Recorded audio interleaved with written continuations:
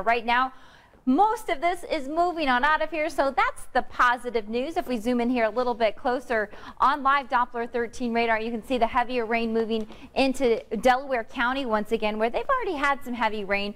But again, this is the back edge of this system, so this will continue to scoot off to the northeast, and then we'll see much better conditions later on this afternoon. But we still are going to be dealing with the chance of a spotty shower or two, but the cold front is now moving off to the east. It's currently 64 degrees in Kokomo, and it is very cloudy and kind of ominous right now in Kokomo. Low cloud coverage and a little bit of wet conditions there in Kokomo. It is currently down to 60 degrees in Crawfordsville. So you really get the idea of how much this cold front is bringing in much cooler air on the back side of that system, and it definitely brought in some heavy rainfall. We had a very humid day yesterday, a lot of moisture to work with.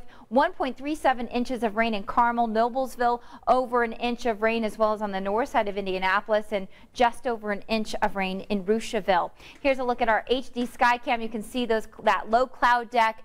Definitely a cloudy start and a wet one at 68 degrees. It's still a bit breezy too, with winds out of the west-southwest at 17 miles per hour.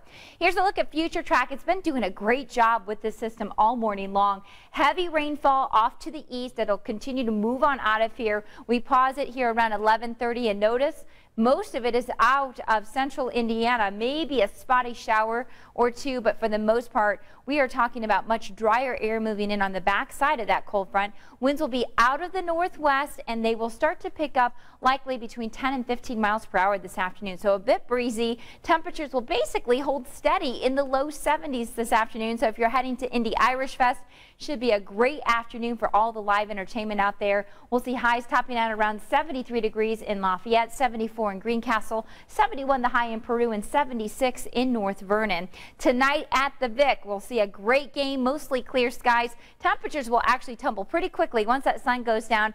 At the first pitch at 7:05, 68 degrees down to 61 by 10 p.m. And then temperatures will really tumble later tonight with those clear skies and that cooler air rushing in. Temperatures will fall into the upper 40s and low 50s. Here's a look at your SkyTrak 13 forecast. A breezy afternoon. Could see a gust or two around 25 miles per hour. High of 72. Temperatures fall to 52 early Sunday morning. High of 71 on Sunday afternoon. And then as we head into the work week, check out the temperatures climbing back up to the 80-degree mark Wednesday, which is the first day